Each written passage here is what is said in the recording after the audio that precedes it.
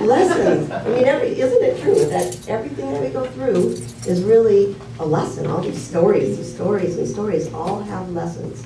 And sometimes I'm going, oh, I'm sick of hearing that there's a lesson in it. And it's the truth. That everything, there isn't anybody here that's got a story going on that doesn't have a lesson attached to it. And the lesson and the answer to all of it is love. There isn't anything that you are going through at this moment that the answer isn't love. Loving yourself through it, loving yourself more. You know, the truth is that we create the stories of our life so that we can learn the lessons, so that we can love even deeper, so that we can find that incredible piece of love inside of us and share it out with the world. And share it out, you know, to change not only the vibration of what's in you, but to change the vibration of the whole world. And the more expanded our consciousness is, the more love that we can express. And the more rigid and tight our consciousness is, the less love that we have to express.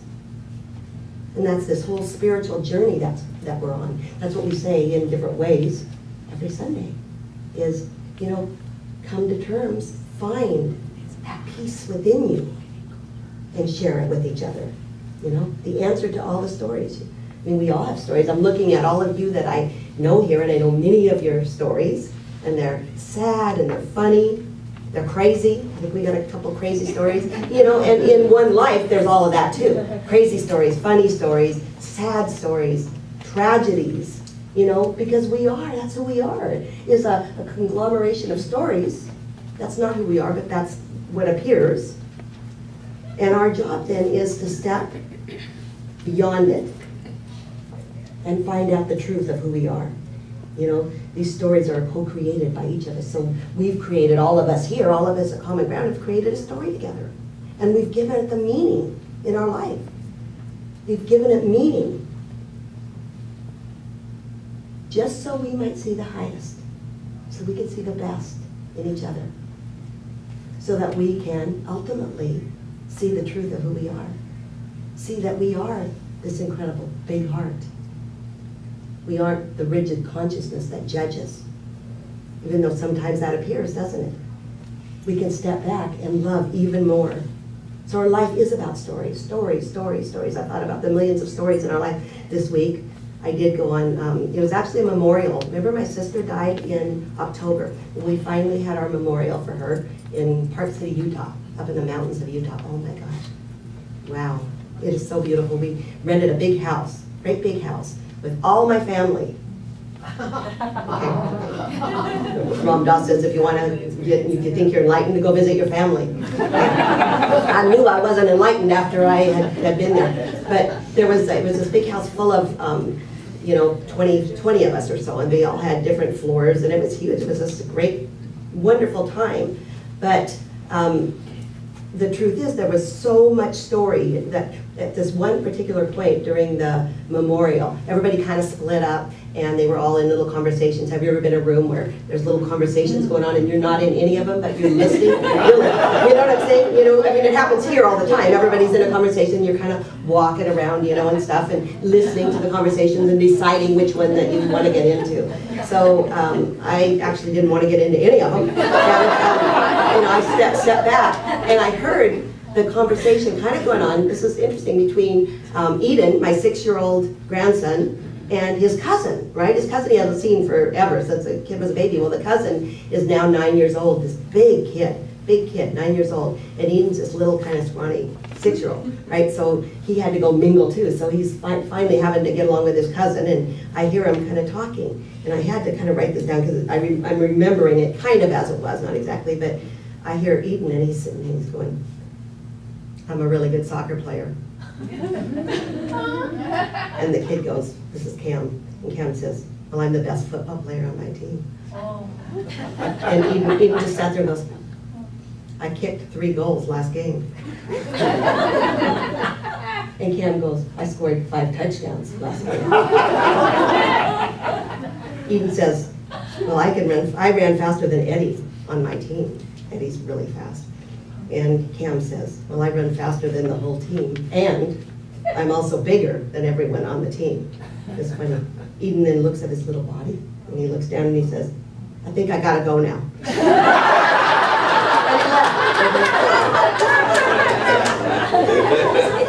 I got to thinking about, okay, many of you guys that know Eden can just see him. He's kind of a straight-laced, serious little guy, you know. It's just him. And I got to thinking about how each of us start, you know, younger than that, really, by creating these stories. I mean, that was his little story. So in his mind, what kind of story around that being little will he create, right?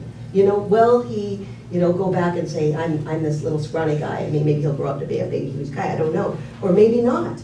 And the story that he'll create around it will shape his life, unless he can step back eventually and realize that he's not the story, you know? And I got thinking about everybody. There were all these stories going on, and it put me, if you've ever been to a family reunion and have tried to do spiritual practice, you realize that you go right back to where you were when you were a kid. Right back to where you were when you were a kid. I was a middle child, you know, and I was always trying to please everybody. I felt like I was the same kid. It brought back all the memories, even though I took this on as a spiritual practice. I knew when I went, you know, lots of prayer, lots of meditation, that I could, you know, I'll do this. I'll be able to step in here and see everything and see everybody in love. These are all lessons. I see everybody in love. Every moment I see, you know, the essence of the situation, you know. And then the minute I got into it, I became that little kid again where my heart's pounding and I got to make sure of this and I got to make sure of that, right? And so it's a practice. It's a practice of moment by moment being able to see, you know, the stories of your life and know that they're the stories and embrace who you are through them. See, that's the deal, is that, you know, not kick the kid that you were and say, oh, why was I this way? And why did I do this?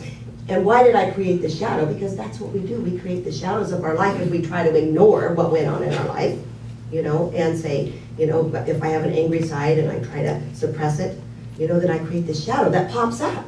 So our job is to take our stories and to embrace them and say, yeah, I was that kid. You know, this happened to me. This happened to me. And maybe it wasn't the best thing that ever could have happened. This was my story, but that's not who I am. I'm so much more. And I can step beyond it and see the essence and the love that there is in it. You know, I am that young girl still. Maybe not on the outside, but inside, those feelings are still there.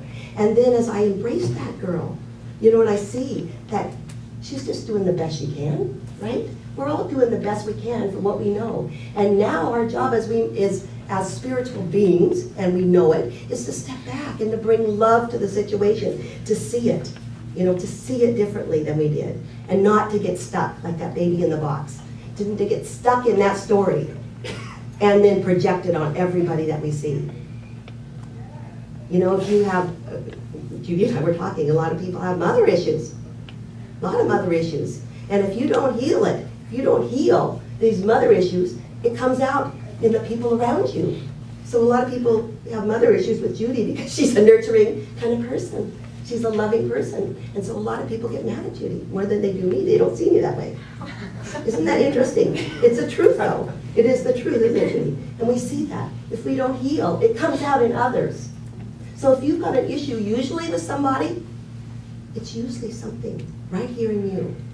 And that's our spiritual practice, is not to be able to get stuck in that, but to work through that, to find the love in it, and find the shadow, and not get stuck in, ain't it awful? Ain't it awful that this happened? And that was kind of my family stories. You know, ain't this awful? We went through this. Oh, this was awful, you know? But to step back and say, you know, that wasn't so awful. And if it was, it's okay. I can make it through. I can make it through, and I can be this awesome human being to serve others and to help others. You know, it's about observing the stories of our life, not trying to reframe them, not trying to judge them, you know, but being able to just step back and see them and bring love to it all. And it is a day-by-day practice. And see, love, when I say love, and I'm going to close because I want Judy to be able to talk. It's funny, I was going to read the same thing she did. That's how important that reading was, that I had it, and I was going to read it. And then when she got here and I see she had it, because talk about what we're going to talk about. We just go for it. And she had the reading and I went, you know, what am I going to talk about? And then I thought, oh, well, I talk about a lot. I usually have a lot to say. But that's how important that is, you know, about reframing, about deframing the story that she read and seeing it with the eyes of love. And love to me is feeling the essence of the other person or the situation that you're in. So if you're in a situation that doesn't feel very loving, you know, find the essence in it. Find what's good about the situation that you're in. There's something good about it. Of course it's a lesson, and lessons suck sometimes. But it's the truth. There is a lesson in everything.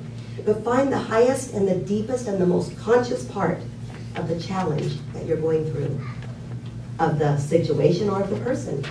There were a lot of challenges. You know, 25 members of a family. My gosh, you know, and they all come with their stories and their projections.